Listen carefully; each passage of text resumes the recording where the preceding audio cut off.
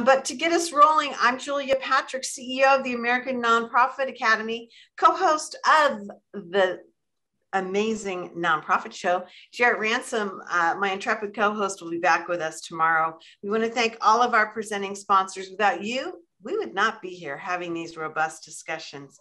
Okay, Ellie Hume, this is always a good thing because you're back in the hot seat with us. I am. I'm so excited to be back. Thank you so much for having me a second time. Well, it's always good when somebody says they'll come back. That means we did something right. You are the New York director. We were talking in the green room chatter. If you joined us, we were talking about commuting and, being in part of the hustle and the bustle and navigating all that. Really, really fascinating.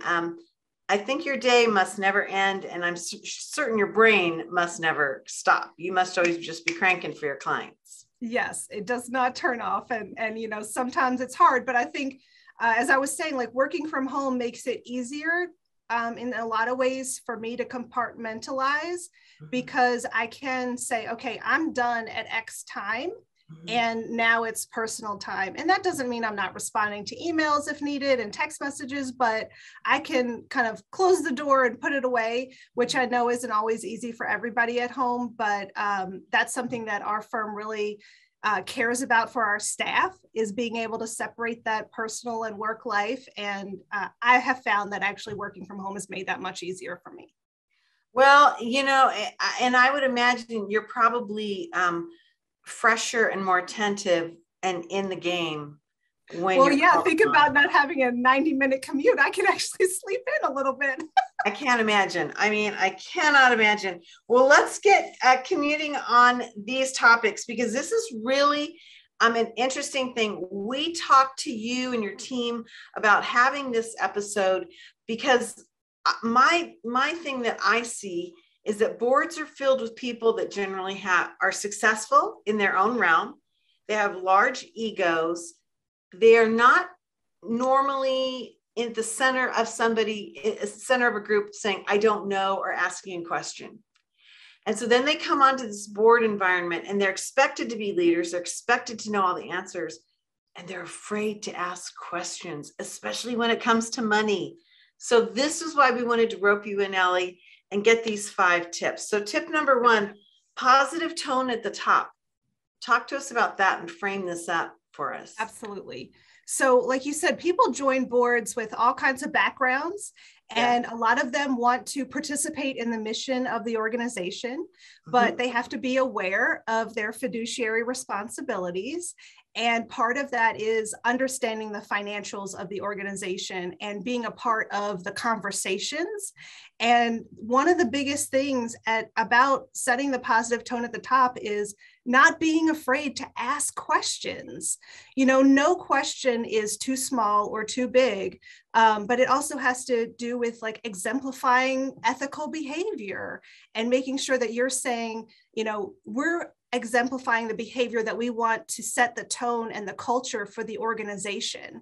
And if the board and executive leadership doesn't have a positive attitude about the way the organization is run, then no one else will adapt or adopt that attitude either. Wow. This goes beyond the discussion of finances, and this is just a general, as you said right out the gate, a model of behavior, something really to remind everybody throughout the year that this is why you behave a certain way and you lead a certain way. I like that you say this, because a lot of times that's not what we get on the financial side. It seems like we might push things off to the financial committee or the treasurer, and we're like, oh, we'll let them deal with it, but we don't, as a regular group, buy into that as much as we should. So I like how you're positioning that. Now, number 2, proper governance system. Okay, wow, that's a huge topic, and we don't always align that to the financial part. Well, you just kind of alluded to the fact that the board as a whole might be putting off the responsibilities of financial management on the different financial committees. right? So one of the things is having proper financial committees, Okay. right? In general, you're supposed to have a finance committee, an audit committee, and an investment committee separate of each other. But okay, wait. Blow my mind. I see these moved to oftentimes put together and not separate. And they should be separate? The idea is that they should be separate, but most boards aren't big enough to accommodate it, right? So they do often combine them. But I think the point that you mentioned, and the point of this is, you can't say that that's their responsibility. I don't need to know anything. I don't have to be involved in this, right? That's the whole point about committees is, yes, you're delegating some of the responsibility, but as a whole board, you have responsibility over everything. You have to participate in the way the organization operates. And so, smaller nonprofits do consolidate these efforts, right?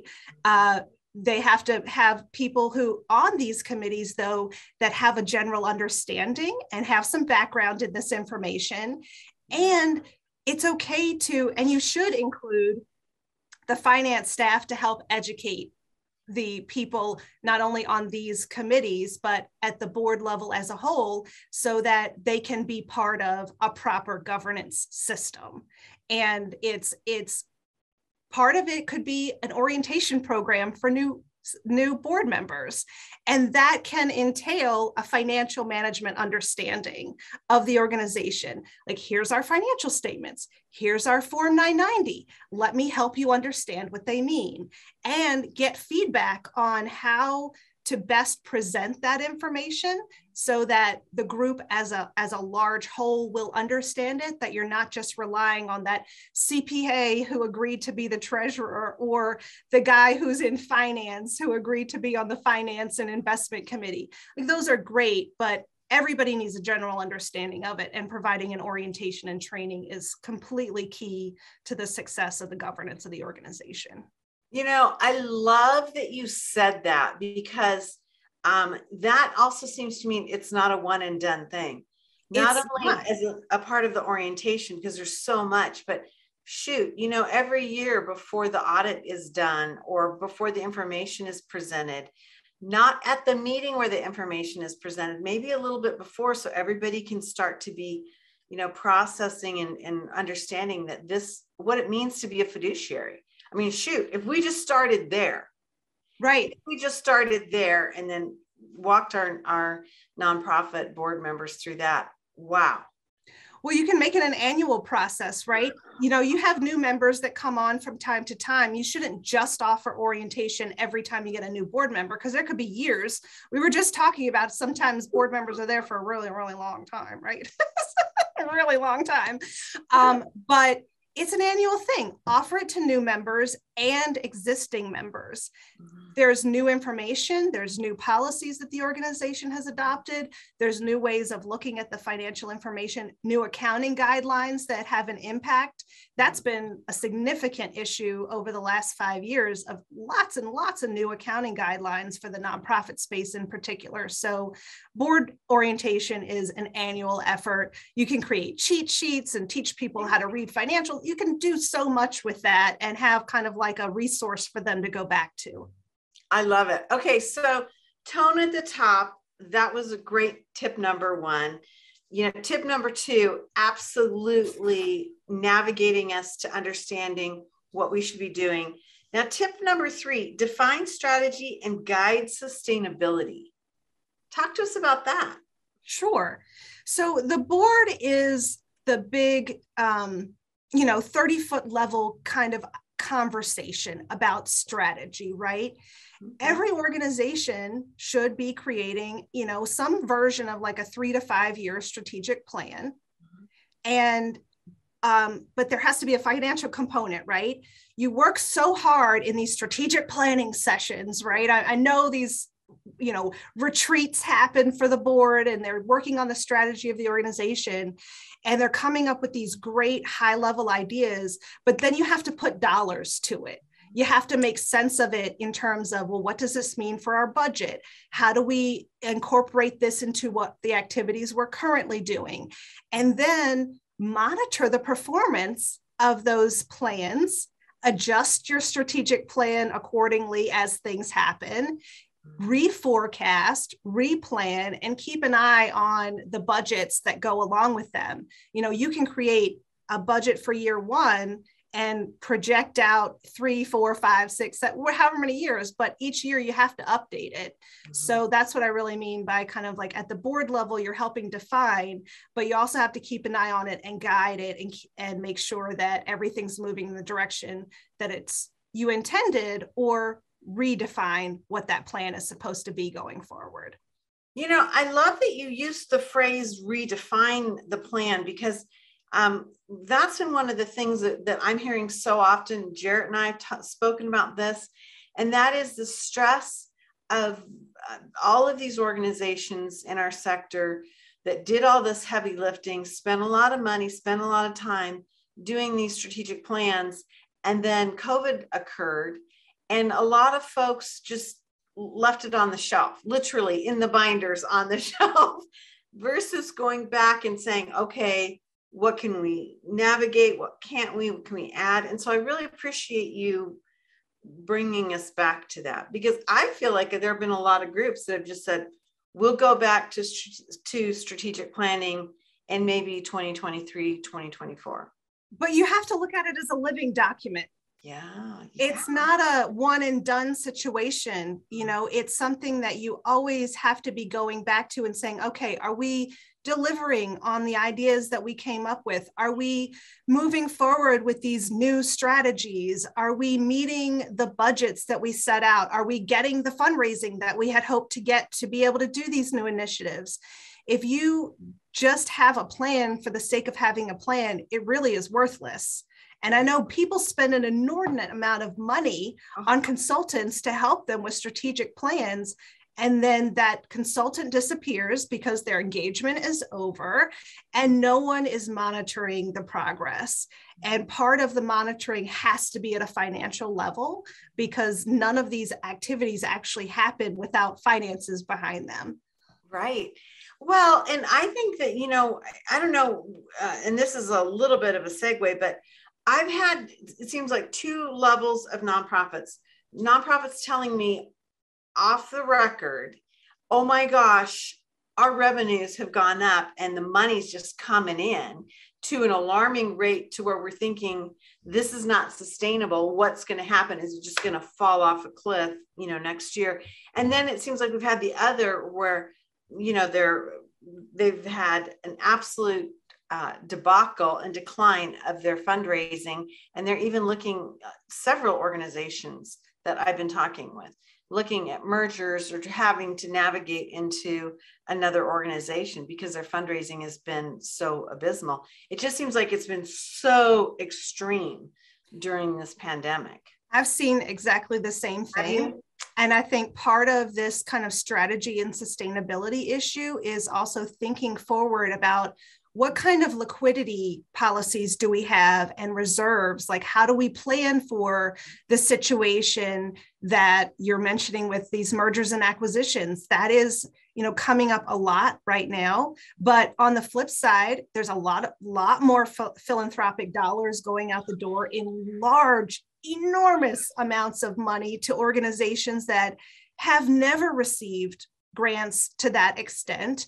So then how do they plan? What do they do with it? How do they create a liquidity and investment policy around those funds to make them last for a long time? Because like you said, it's not a sustainable model. Mm-mm. You know, they're getting these, you know, one-time gifts. Yeah. And it's amazing. And it's getting them out of some very difficult, challenging situations that happened in the short term. But now they have to think strategically. And that would be a great situation where you redo your strategic plan, and how that forecast looks for the next 5 years or 10 years or however long you want to project it out. You know, I really like how you tied this back in, because I'm thinking there's so many organizations that look at their strategic plan in terms of like programs and not really the financial part. So I really appreciate you talking about this, because yeah, I can see where maybe your plan has gone off the rails, but the reality is you still have bills and you still have revenue, and you've got to address this. So, right. Okay, tip 1, 2, and 3, amazing. So let's jump on to, this is the dun, dun, dun, dun slide. Functioning financial department and reporting. So I love this topic. One, because it's near and dear to my heart. This is what our firm does. Yeah. And it really comes down to making sure that you have the right people on your team. Okay. And what I've seen and what we often see in the nonprofit space is people delegate financial management functions to volunteers. Yeah. Or to basic bookkeepers who understand the transactions, the ins and outs of the organization, but don't know how to take that analysis to the next level and say, okay, how do we make decisions with this information? Mm-hmm. So, having the right people on your team, creating efficiencies in the systems and the way that activities occur so that there's more capacity with the people on your team to take it to the next level of analysis. And what do we do with the information, right? We don't want to spend all of our time crunching the numbers when we really need to be telling you what to do with that information. Okay. And then, because I'm an accountant at heart, I will, and this is, really core to the success of what our firm, your part-time controller, does, is making sure that all of your accounts, your bank accounts and your accounts receivable and bills and everything's properly reconciled on a monthly basis.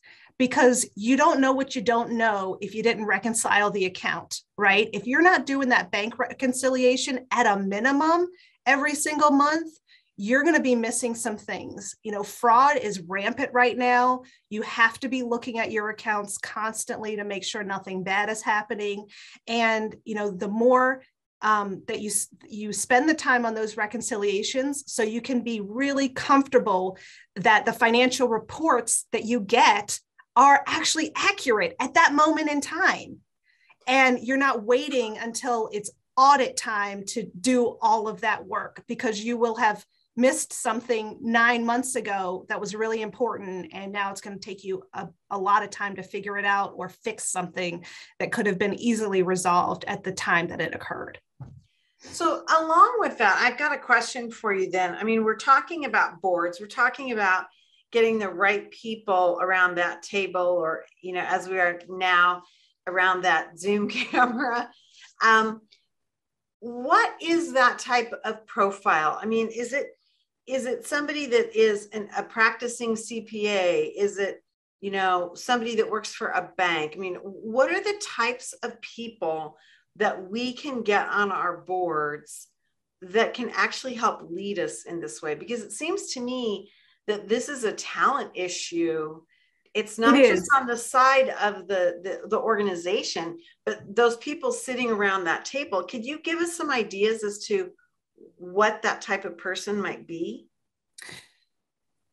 I do think that accountants make good board members, right? They understand the inner workings of the financial management of an organization. They don't always understand how it pertains to a not-for-profit. Okay, good and honest comment. So that's where the board orientation comes into play.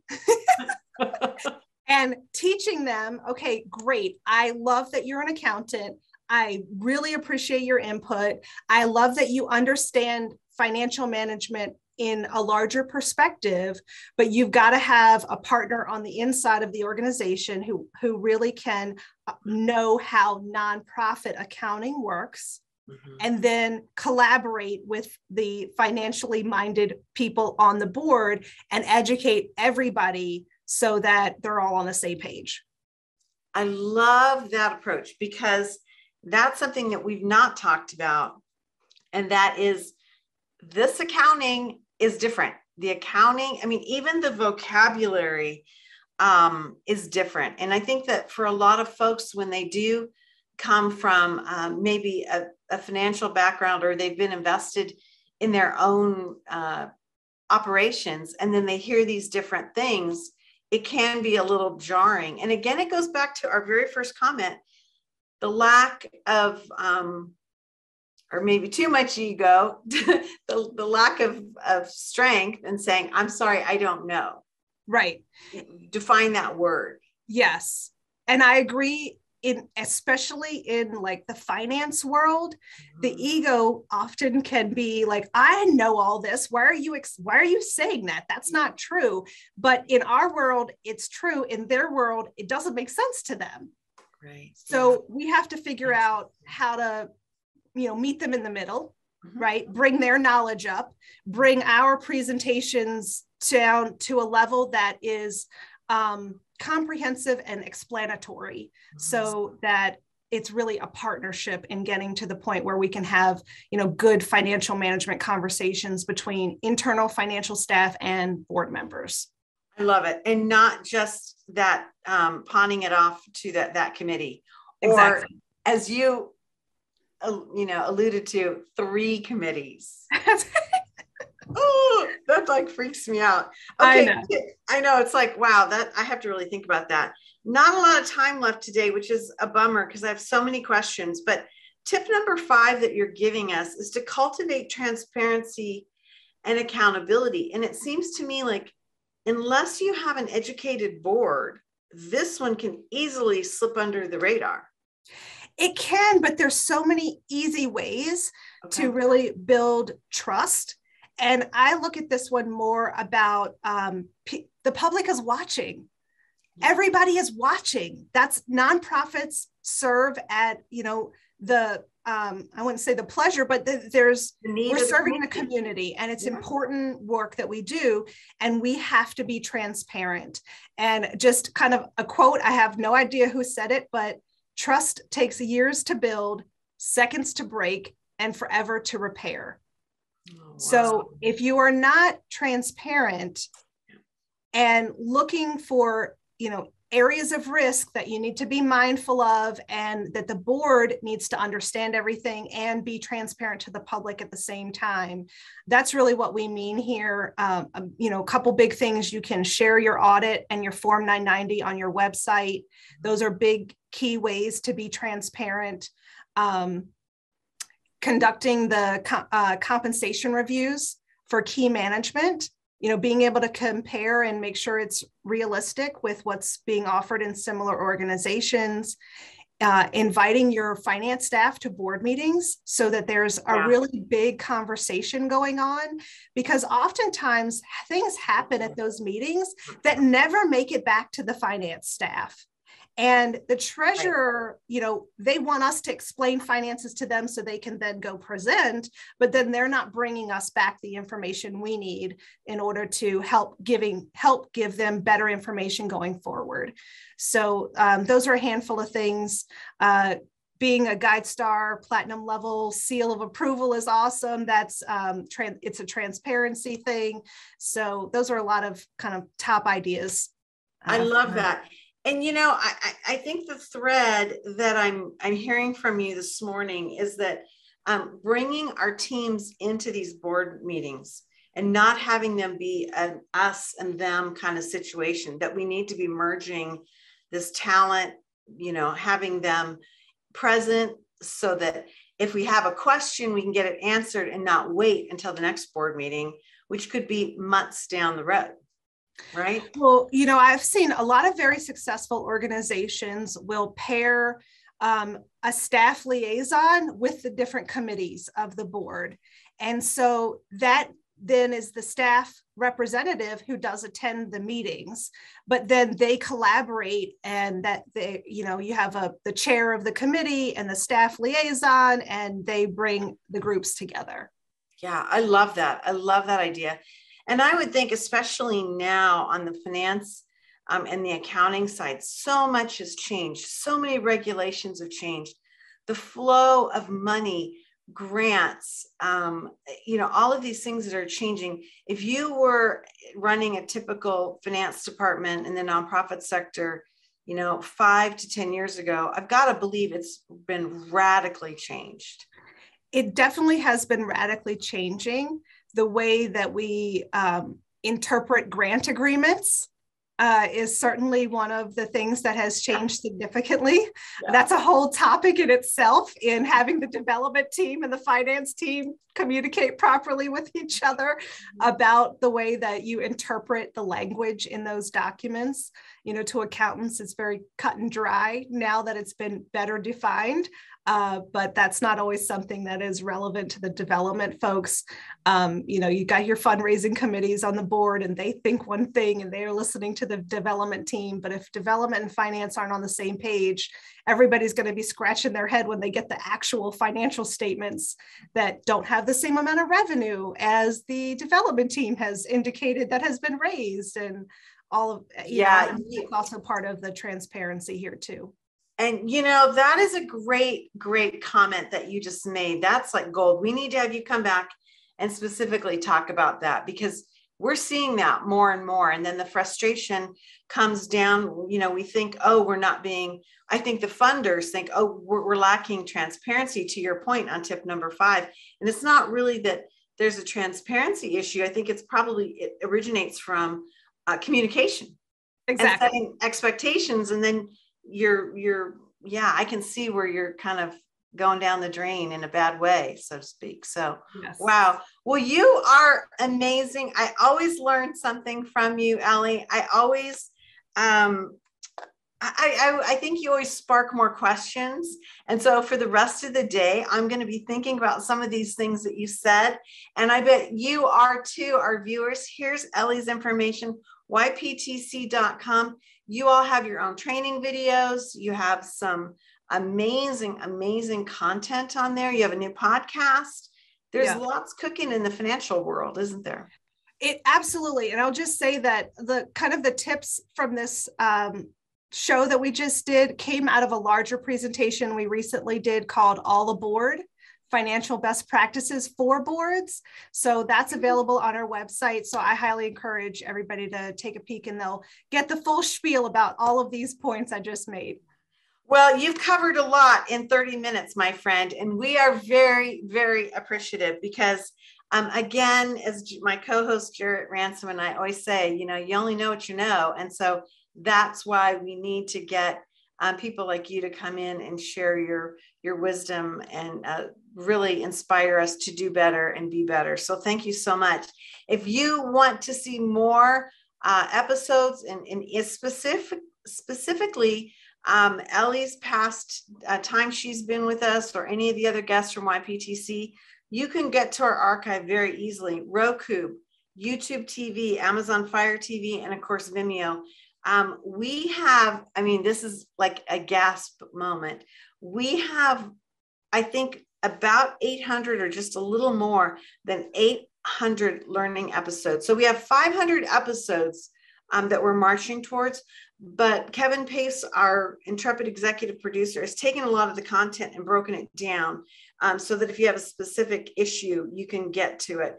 That's a lot of content and a lot of help. And you will find YPTC has been really a part of that journey with us. So we're super, super appreciative. Again, thank you to all of our sponsors. Without you, as I said in the beginning of the show, we would not be here having this amazing conversation.